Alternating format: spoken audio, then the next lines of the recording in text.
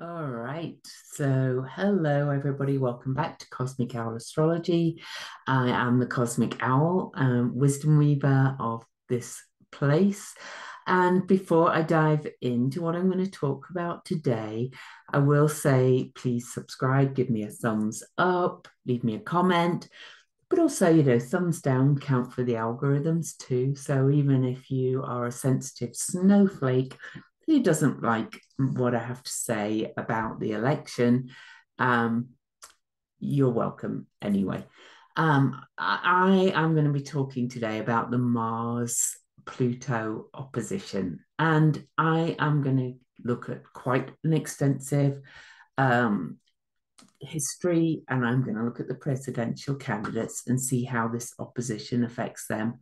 And yes, Kamala is still going to win. And yes, I'm biased. I want her to win, but I also predicted that 45 would become 45 in 2016, and I did not want him. And so, anyway, and also astrologers never agree. So, yes, there are astrologers who are predicting 45 will win. And I've seen plenty of astrologers predicting Harris will win. And 50% one of us is going to be wrong. We're all taking a good stab at it, and I'm convinced she's going to win. So, let's dive into the Mars Pluto opposition. So, the first things I really want to say about the Mars Pluto opposition is that you're going to hear quite a lot of, like, it's going to be violence, there's going to be, a lot of kind of um, danger, it's intense, all kinds of things like that. Not from all astrologers, I have to say, but an opposition is a tense it's a tense aspect. They're kind of facing each other down, and we're feeling this already. But and Mars and Pluto are kind of a similar nature in some ways because they're both traditional and modern guide. Mars traditional, Pluto modern guide for the sign of Scorpio. Though I'm kind of a little bit like, are they really? I don't know. I've found that Pluto operates very differently for a lot of people. But anyway, we're going to look at this. Mars is in Cancer currently and will oppose Pluto at the very last degrees of Capricorn and Cancer. Sorry, Cancer, where Mars is. And then they will actually oppose each other again, twice more in Aquarius. So I'll look at all three oppositions. Okay, but if you have planets between about, I'm going to give it a wider orb. It's a big opposition. I'm going to say probably about 25 of cardinal signs, Aries, Cancer, Libra, Capricorn, and probably 6 or so degrees of the fixed signs, Taurus, Leo, Scorpio, and Aquarius. You are going to be most affected personally. There could be some hardcore standoffs, and there could be some aggression and assertion, of course. But really, energy is neutral. It's how we direct it. And an opposition is really kind of looking at the other energy, the other planet. And the key to managing oppositions really is integration and coming together in the middle. But it's undeniably a tense aspect. So I just really, though, in the big scheme of things, do not actually see too much aggression. But Mars and Pluto are going to be opposing each other those three times, as I said. And the reason why is that Mars is going retrograde on 6th of December, whilst still really opposing Pluto. And we'll look at all of that, of course. But this is a really powerful long term opposition. Okay. And I'll give my view on it. Okay. So first of all, let's look at the energies of these aspects. Mars has been in Cancer for a while, and traditional astrology would have us say that Mars is in the fall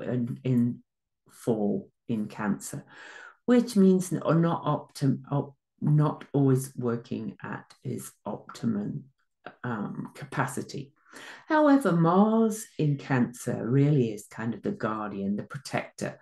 And I find it quite amusing, really, that 45 has been coming out with, I'm your protector, as all this is happening.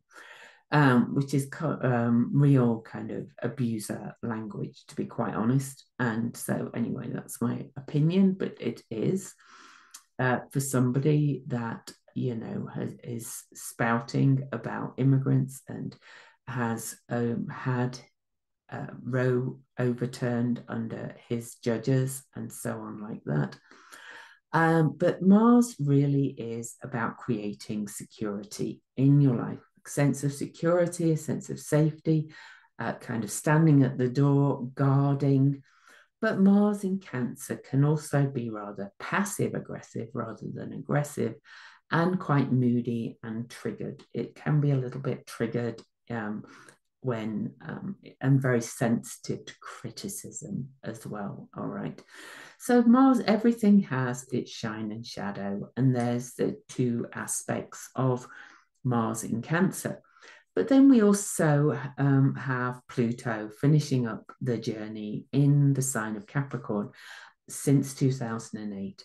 And Pluto in Capricorn, Pluto's the excavator. Pluto goes down into the sewers, into the shadows, and reveals the detritus and the crap, and shows us what we need to transform and change. Pluto really, though, has a heart. Having had many, many Pluto transits in my life, just because of the way Pluto is in where my chart's made up, I can say every Pluto transit I've had has ultimately been rewarding. And Pluto going through Capricorn has been kind of blamed on a lot of the chaos that we've got going out on in the world, including the election. But Pluto had a lot of rough transits during that time that kind of caused a lot of this discord and dissent and things, including 7 exact Uranus-Pluto squares, 5 exact Pluto Eris squares, Eris in Aries. And squares tend to, I find, be more contentious almost than oppositions. And I live with a Pluto-Mars square, so I know that they don't always cause violence. They cause many other things. So the two working together are definitely potent and powerful, but they do oppose each other every couple of years. And I looked back over many oppositions, and they did not always cause any more violence than normal, let's say. But this is at a 10th degree, that's for sure. It's at the liminal last degree of the signs. And I'm going to be quoting from my friend Leah Whitehorse's article, the 29th degree Tales from the Threshold. And that really leads me to where we are now. So let me get the charts up for a second. And I'm going to go way back in history in a second, but I'm just going to tell you, and we're going to look at these upcoming oppositions and why I think it's going to be different. Okay, so Mars, or why it's going to be like the ending of something, if you like. So Mars is going to oppose Pluto, first time 2 days before the election.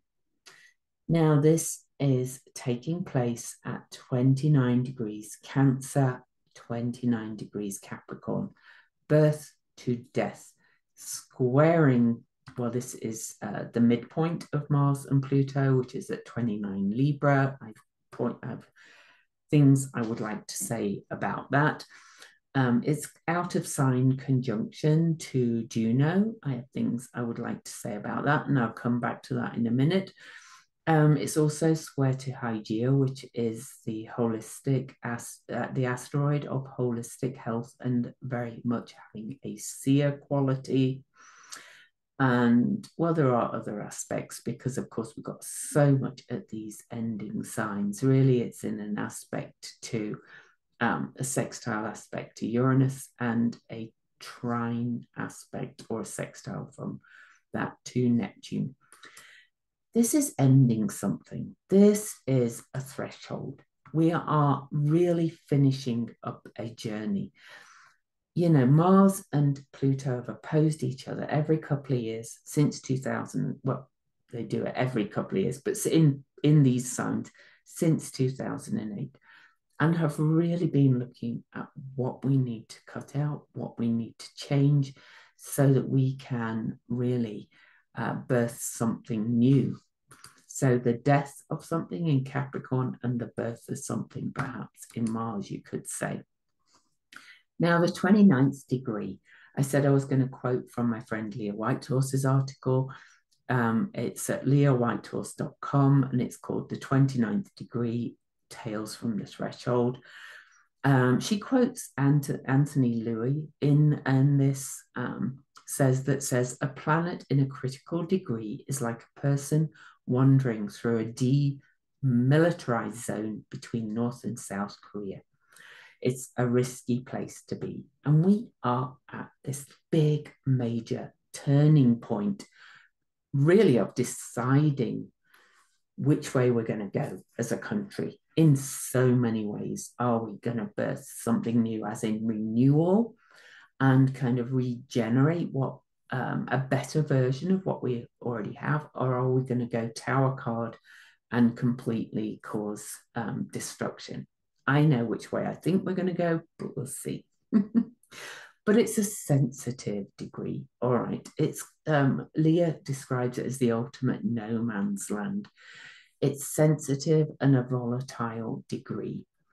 But of course, you know, it's like a critical moment of change. 29 degrees, Mars is going to go into Leo, but then we'll come back into the sign of Cancer.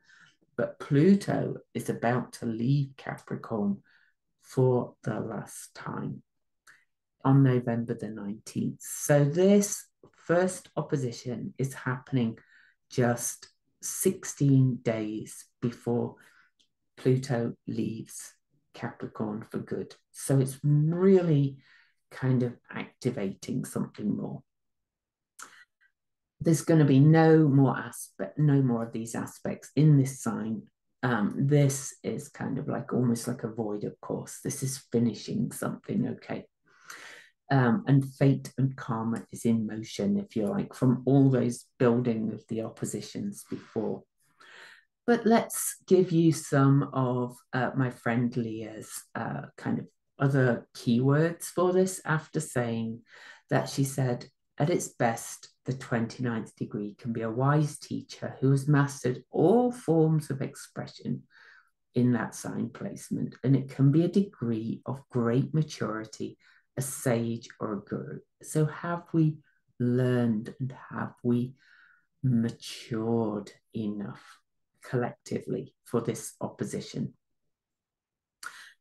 All right, so the 29th degree of a sign can give us the following attributes and associations. So it's a heightened expression for sure. It can be a catharsis, a kind of real kind of like final purging and clearing out. It can bring wisdom and mastery. It can be a harbinger of big change and a catalyst for that change. And it's a crisis, which also means a crossroads. Okay, so you know, Mars is also a surgeon, and Mars is kind of looking Pluto straight in the eye on this conjunction, saying, let's take a one last hard look at what action, Mars, we are going to take about the shadow that's being revealed collectively in our structures, in our institutions, in our society, in all that kind of energy. Now, of course, the midpoint is at 29 Libra. Well, it could have been over here, but it's not.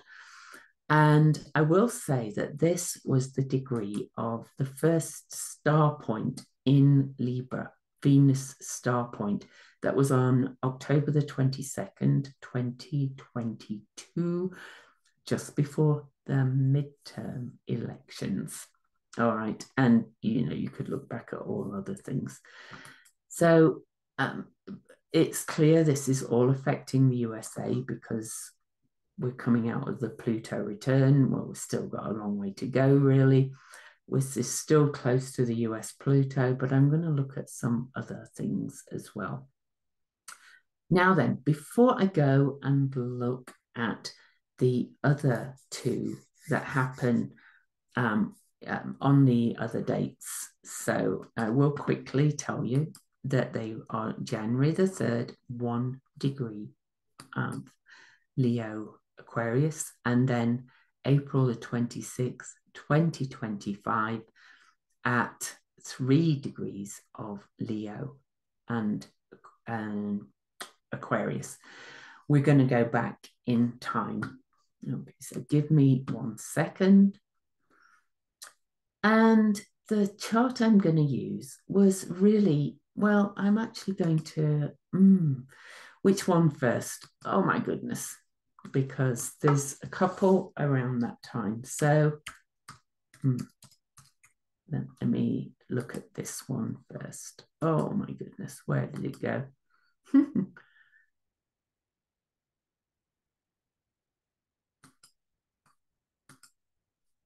Nope, not that file.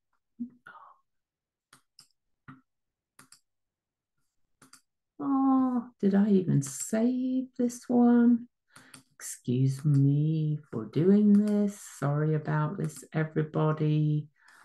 Oh, actually, I'm going to look in here. Simple name search.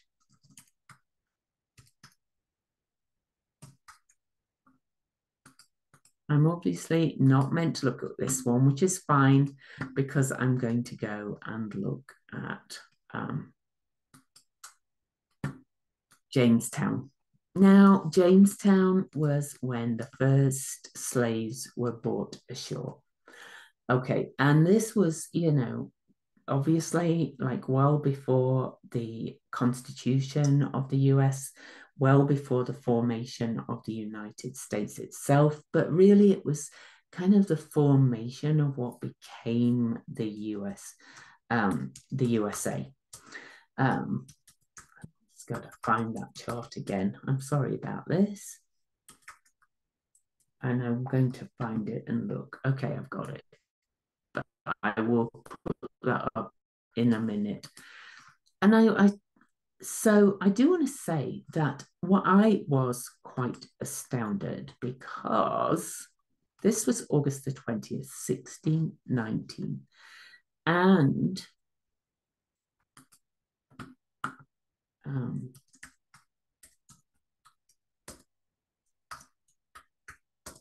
okay, I can't have saved this chart, so I've got to get it up because I thought I knew American history pretty well because I've studied it and I'm very interested in it. But I do want to bring this one in as well. It was at 6 a.m. Plymouth, Massachusetts. So let's look at this first. So the Pilgrims landed on Plymouth Rock on December the 21st, 1620. All right. So bearing in mind some of those degrees I talked about, we do have this Aquarius degree activated, and we'll look at that. And so I looked at the Plymouth Rock one and I was like, what's happening with this Mars Pluto opposition? So I will come back to it a little bit. But even more astounding to me was this Jamestown chart. I've had this Jamestown chart for quite a long time, but notice that the first slaves were brought ashore before the pilgrims landed on Plymouth Rock. This is really embedded into the history of the USA. But the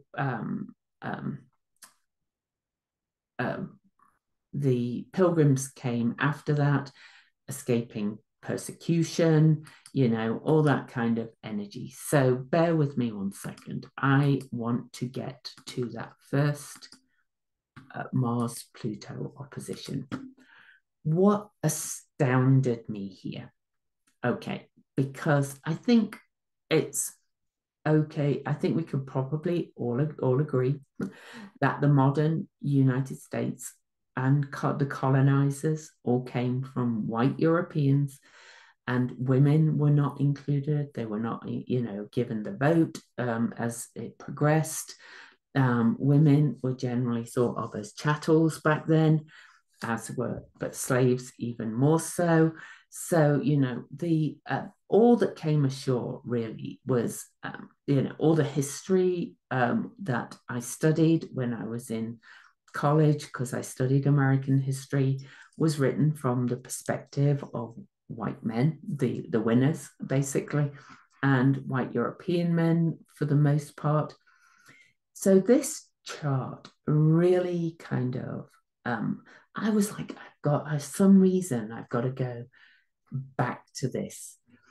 Now, one other thing I want to mention before I dive in is I think we're dealing with massive trauma patterns, epigenetics, and I have to thank my friend Erica Robinson on her In the Company of Cards YouTube channel. One of her latest videos, let me just tell you what it's called. I'm going to link to it in the back, but it's In the Company of Cards, and it was not the latest video because she's done more.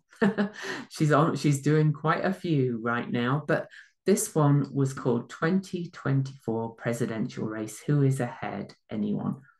And she mentioned the epigenetics part. She's got an interesting take on the epigenetics part, which I will not comment on because it's not my place to do so, but it ties in with this, it ties in with everything.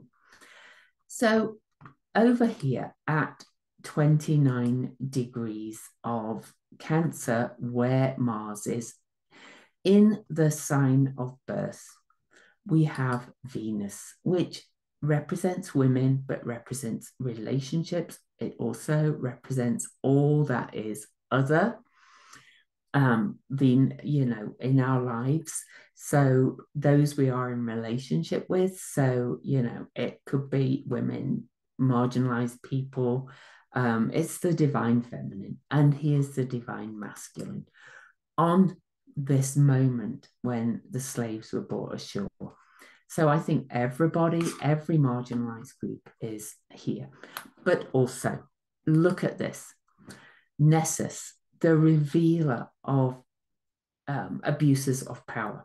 Nessus has been active by transit where it is now in the sign of Pisces for revealing intergenerational traumas for everybody and collectively. Nessus is currently over here, which is interestingly at the bottom of the chart, the foundation of this chart. You cannot make this stuff up. Add to that at that time, Uranus was also close by, and Uranus is often been related to trauma, also most particularly by Mark Jones, who I'm going to be interviewing for a gathering that I'm offering that will be going out in January. Then we go to the opposite side, and here we have Vesta, asteroid Vesta in Capricorn. And Vesta really is the flame of the hearth. It's kind of what keeps the hearth alit. And at that time, Pluto was transiting Vesta, opposing it in this chart. And even more, the midpoint and squaring this opposition in this chart. Oh, by the way, all of this, Venus, Nessus, Uranus, was all in the eighth house, which is also kind of a house of often power games and manipulation and power struggles. And this affected the self-worth of the country. There's so much more I could say about this chart. It's a very powerful chart and has been activated quite a lot in many ways. And by the way, Pluto was in Taurus back then. And somebody did mention on a YouTube, I can't remember who it was, that somebody had, they talked about the USA Pluto return. And we're like, we've already had one, we've already had several. There was all these steps in the foundation of the USA. So anyway, but this Mars-Pluto opposition here. But look at this over here, squaring the Mars-Pluto opposition, and where the midpoint is that I already mentioned in the chart, we have Juno. And Juno is our sacred partnerships. Juno is kind of the yin and yang. She was also, she also really represents marriage, our sacred marriage with each other. This was with the trauma patterns of Uranus and Nessus and all of this. We are looking our collective shadow that started way back when, of being a country that was founded by white European males, primarily WASP, Anglo-Saxon Protestant, my blood, if you like, but and it's all coming back in. There's incidentally the South Node is also on Neptune at that point, or the South Node where it is now is on the Neptune of that chart, and you can kind of see it. The Mercury and the Moon are on the ascendant of that chart, saying it's time for a new story in many, many ways. Venus and Pallas Athena are on the Black Moon Lilith of that chart on this first opposition. She's the problem solver. This is, time for a new vision, a new story. Black Moon Lilith was at 21 degrees Sagittarius.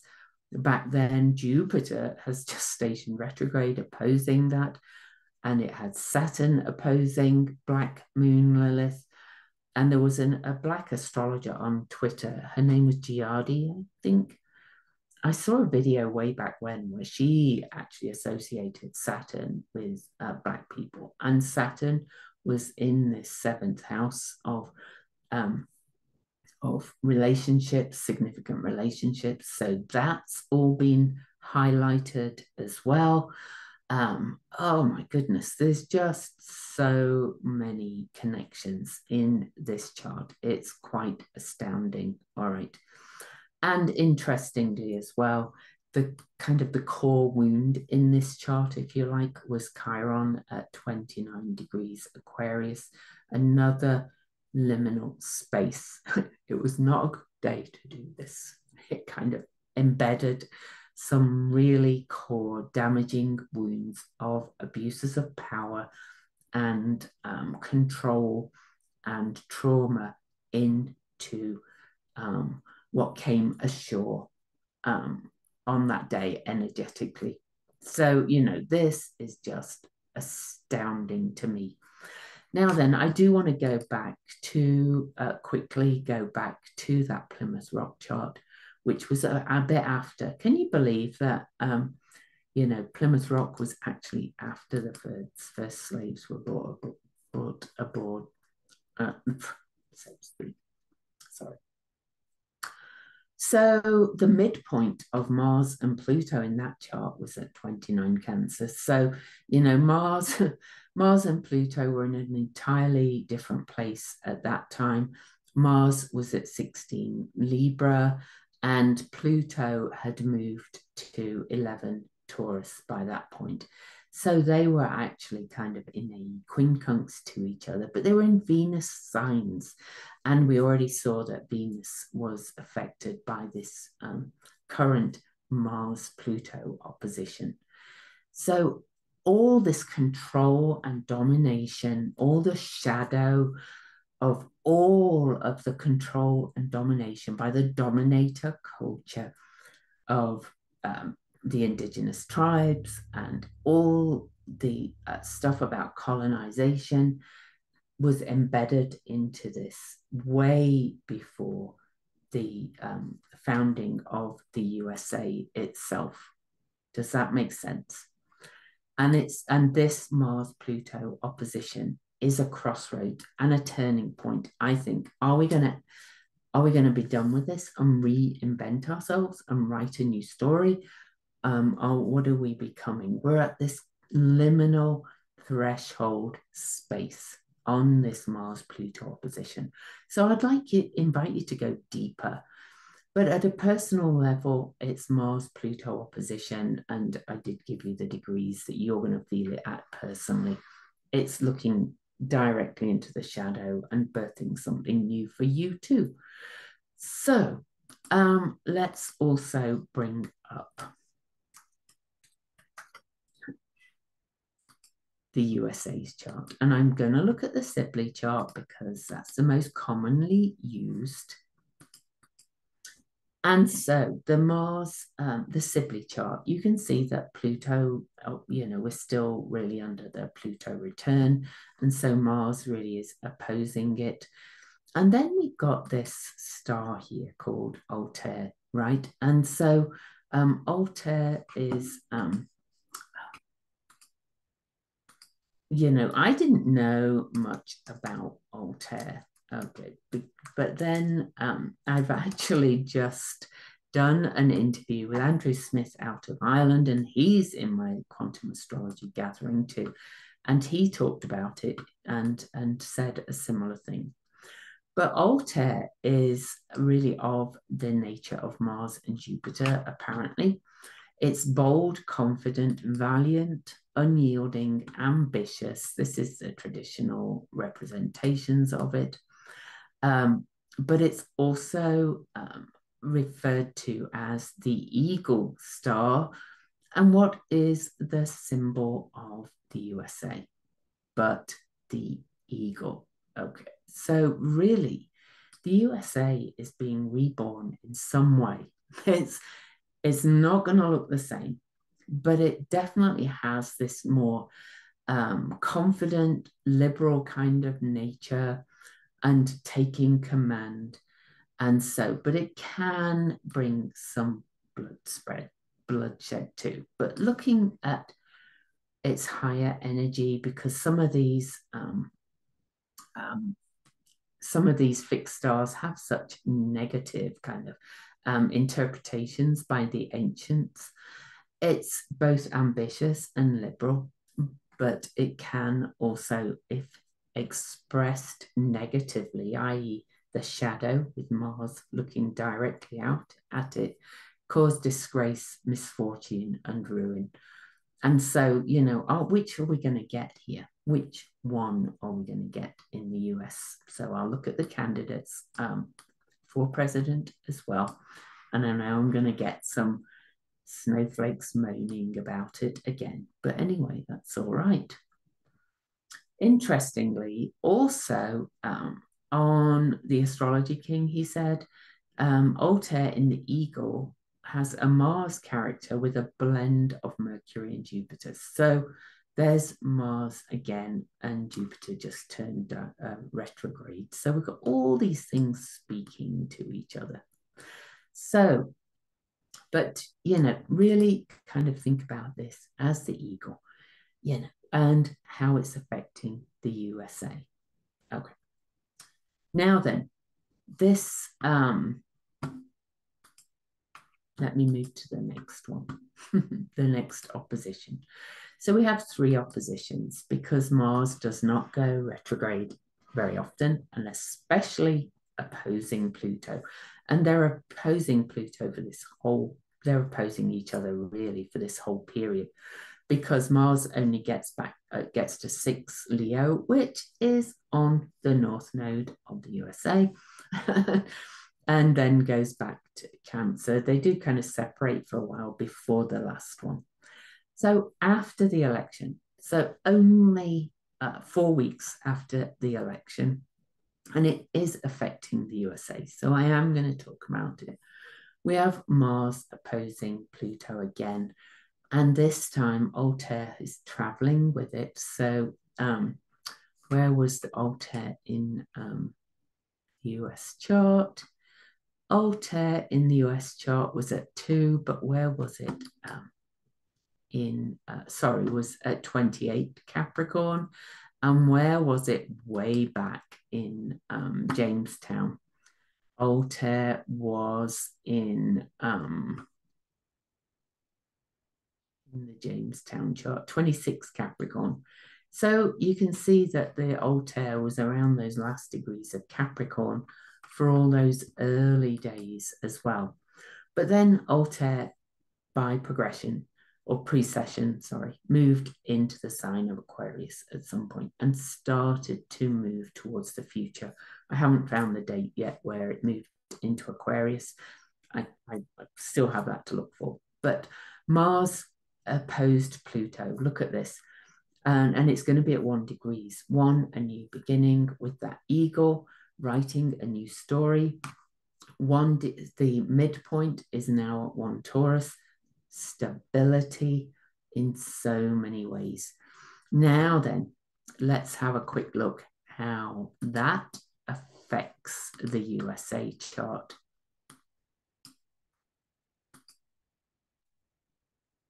So here's the USA chart, and not a lot is happening there. But, well, I'm not going to go into all the details. So at 1 degrees, the middle one is just going to be a new beginning, I think, in so many ways.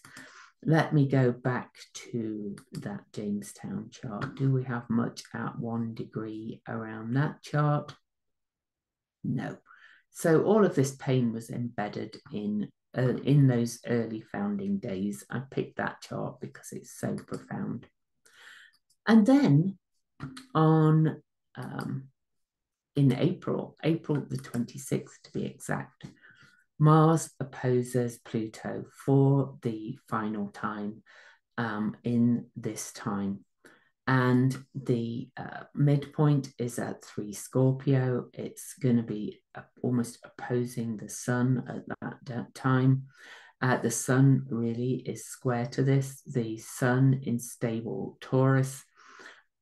This is close to the south node and the north node of the USA, incidentally. So let's have another look at the USA's chart.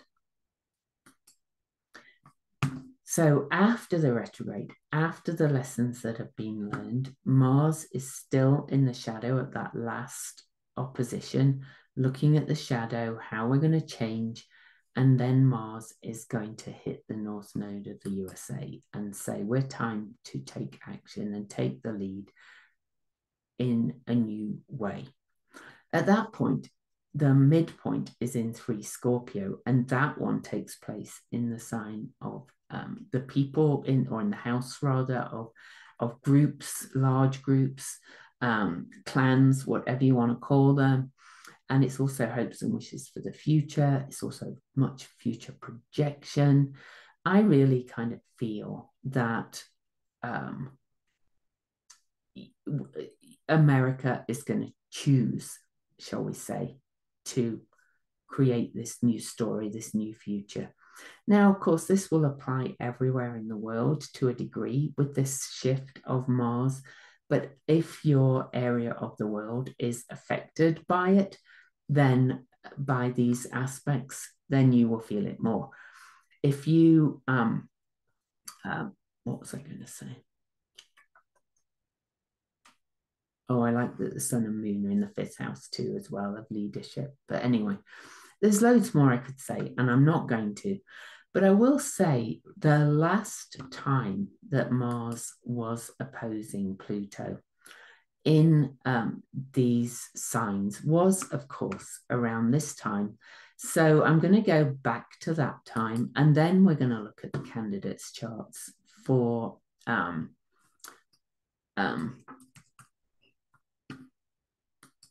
this Mars-Pluto opposition.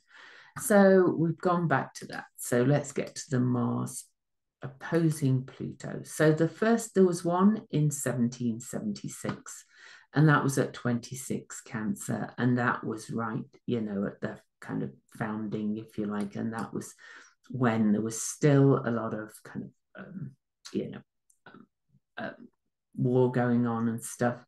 Then by August the 13th, 1778, Mars and Pluto opposed each other at 0 Aries, which is where we've had 0 Aquarius, Leo, is where we've had so many potent points.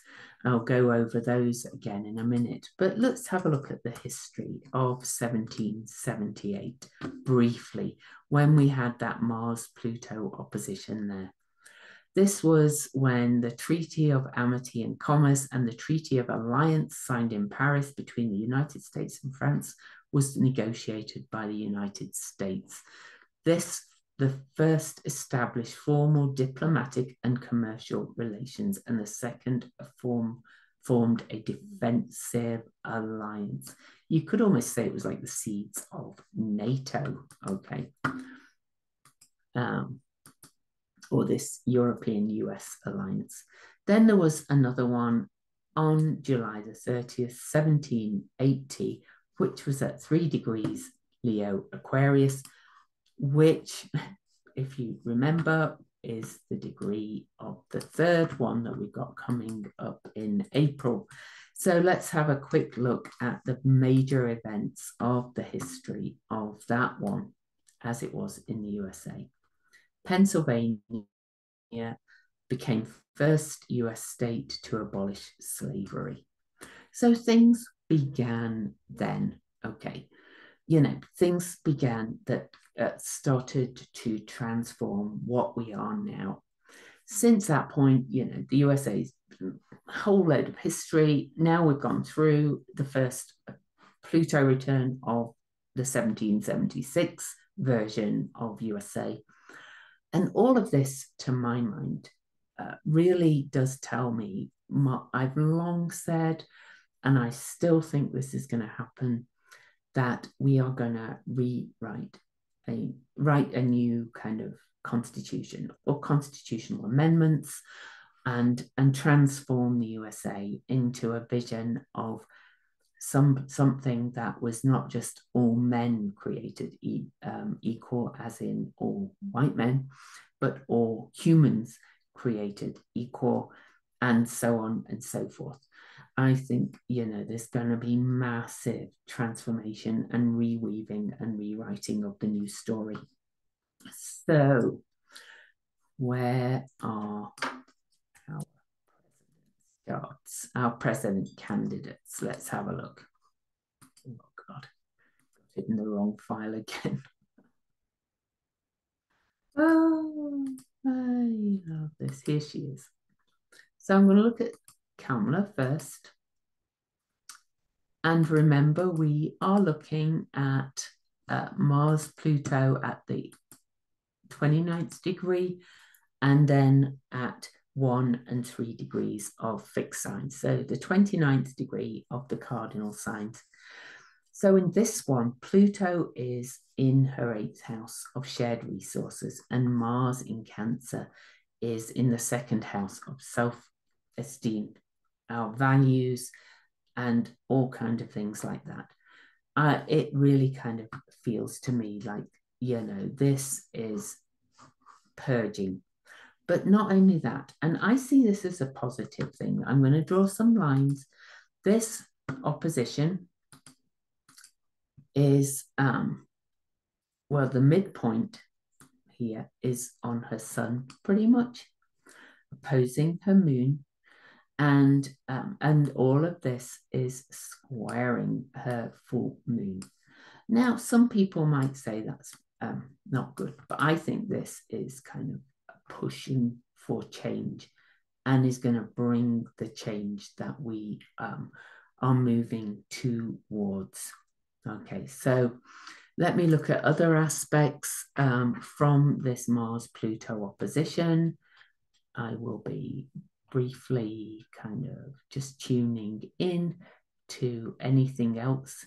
Well, of course, it's in a semi-sextile to her Saturn and a quincunx. She's ready to make the necessary adjustments, it feels like, to what's needed to be done. Okay, so clear those drawings.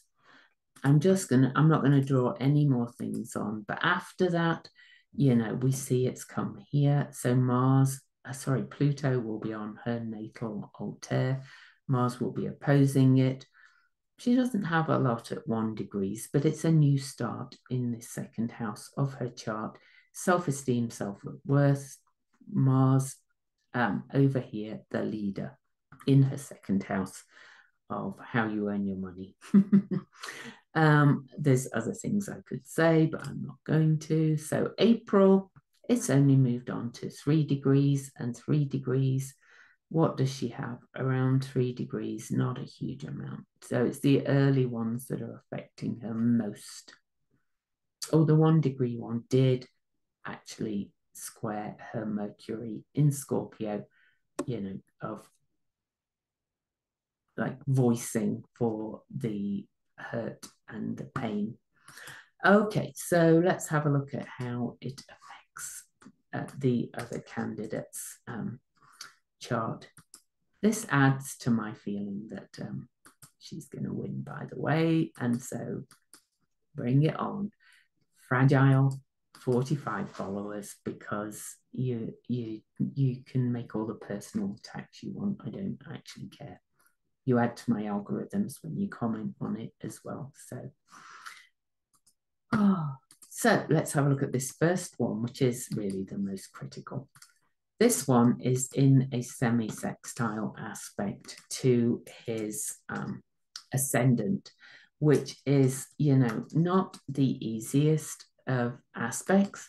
A semi-sextile aspect is uncomfortable. They have no traits in common. They can't kind of see each other. They're over here. It really is considered a minor aspect, but I can hear Rick Levine saying there's no such thing as as a minor aspect. Okay, but they do bring a subtle influence. So this is affecting his identity in the world. Okay, so it can encourage personal growth through minor adjustments and new perspectives, but it really is a push for, or more a gentle nudge for growth. But this Mars is just entered his 12th house of hidden enemies, but also fears of hidden enemies and so on. There's other things hitting his chart as well, of course. Does it aspect anything else in his chart? No. I don't think I'm going to go through the 1 degrees and the 3 degrees, because none of them really hit his chart as much as this first one. This is a powerful one because of where it is in his chart. If you remember, Mars in Cancer was in Harris's second chart by transit. The Pluto in here is in his 6th house of everyday work, but it's changing, it's transforming. He's not gonna, his everyday life is going to change, and not in the way that you might think it would. What's more interesting is the Mars in Cancer over here being in the house traditionally of, quite honestly, imprisonment. Not saying he's going to go to prison, but to my mind, it just adds to my feeling that Harris is going to win. And that this Mars Pluto opposition, at its essence, is asking us, what kind of country do we want to be? But for you personally, it's asking you what big changes you are making after these Pluto and Capricorn years, what you've learned, what wisdom you've gained, and what you want to birth, and how are you birthing more of that more protective, more kind of energy, which is Mars in Cancer, after digging up the shadow of perhaps where you've been overly assertive at times, but it's definitely, you know, staring the shadow deep in the face. And for some people, that could be a bit eruptive. So I'm not saying there will be no challenging moments with this, but overall, I see this as real kind of purging of the patriarchy. To be quite honest, it's like the first aspect is kind of saying we're done with this. Looking back at what was formed, we're done with how this country has. I mean, it's a wonderful country in many ways, but let's face it, it was built for a certain male hierarchical dominator culture, and we didn't even get the ERA passed for the Equal Rights Amendment. And there are people now, and their shadow is being emerged. Look up Theo Bros, who would actually like to overturn the 19th Amendment. Well, I don't think it's going to happen. I think I think people the trajectory is towards writing a new story. Aquarius, I know it has its quirky autocratic side, but also Aquarius is the people and Leo is the king. So we are kind of going, we want the people, all the people to be represented and guided by whoever we choose to be our ruler in future. So that's my view on this Mars opposition to Pluto. Leave me your comments and have a wonderful time